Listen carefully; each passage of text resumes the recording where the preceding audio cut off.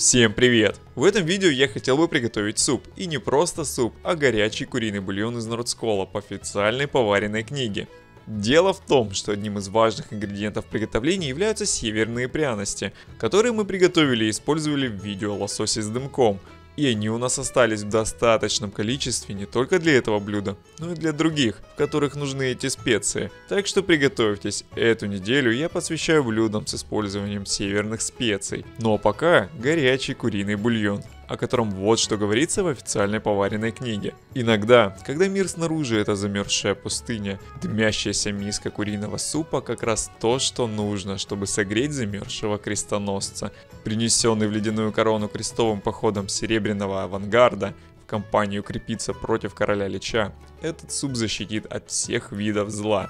Звучит очень ободряюще, но в кулинарии Нордсколы есть блюдо, которое готовится с применением северных пряностей, с такой же иконкой, и называется оно сочное мясо люторога. А вот горячий куриный бульон не считается крафтовым предметом, его можно купить только в ледяной короне. Возможно, вышло небольшое недоразумение во время подготовки книги, но в описании к бульону действительно есть упоминание замерзшего рыцаря. Тем не менее, пожалуй, стоит посмотреть на ингредиенты, а для приготовления нужны сливочное масло, сельдерей, морковь, чеснок, мука, много муки, пиво, субпродукты для куриного бульона. Я оставил свой выбор на куриных шеях. Бульон я, конечно же, решил приготовить, хоть в книге он упоминается уже готовый. Впрочем, как и овощи в ней уже измельченные. Также нужны куриные ножки, замороженный зеленый горошек, разрыхлитель, соль, укроп, молоко и, конечно же, северные пряности, приготовление которых подробно можете глянуть в видео приготовления лосося с дымком. Ссылка с таймлайном в описании. Там же можете найти и подробную разгромовку всех ингредиентов. В первую очередь необходимо начать готовить куриный бульон. Для этого нужно довести до кипения выбранные субпродукты или курицу целиком, снять пенку, посолить, поперчить и варить на медленном огне не менее часа. В бульон, конечно, можно было бы добавить овощи, но в рецепте их и так достаточно, поэтому я решил этого не делать.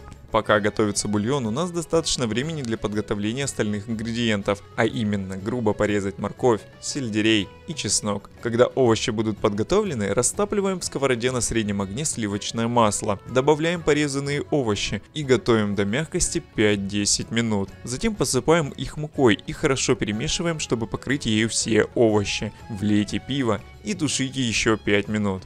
К этому времени бульон уже должен быть готов.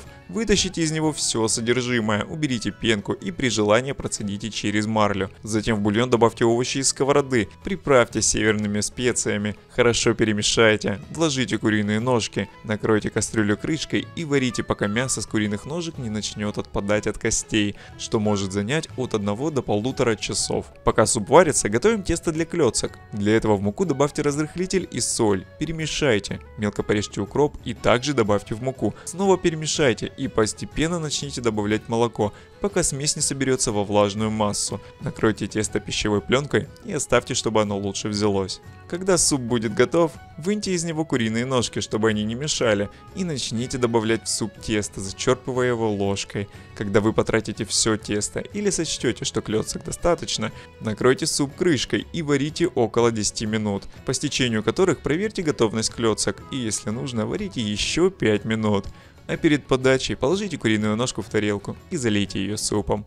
Вот такой он, горячий куриный бульон из Нордскола. Он очень сытный, ароматный, вкусный и действительно прекрасно подойдет, чтобы согреть замерзшего рыцаря. Если вы не любите куриные ножки целиком, можете снять мясо с кости или использовать любую другую часть курицы. Но так, пожалуй, выглядит эффектней, да и соответствует иконке из игры. Ну что же, готовьте, ешьте, согревайтесь. Пока!